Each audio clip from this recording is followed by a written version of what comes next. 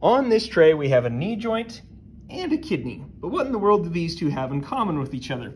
Well, when we did a previous video on the arthritis of this knee, and just in case you missed that video, you can see some gouges taken out of the cartilage there, and even right there, we're pretty much bone on bone. But when we did that video, it caused people to wonder about other joint conditions, one of those being gout.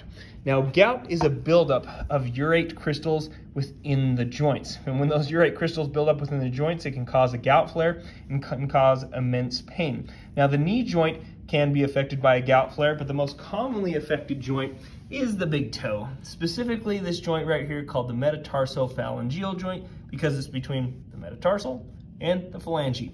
But what do the kidneys have to do with this? Well, remember, urate. All of our bodies produce urate, but people with gout will have hyperuricemia most often, which is too much urate in the blood. And it's the job of the kidneys to excrete that. Now, sometimes people with gout will have both too much of the urate, and for whatever reason, their kidneys aren't excreting it as quickly.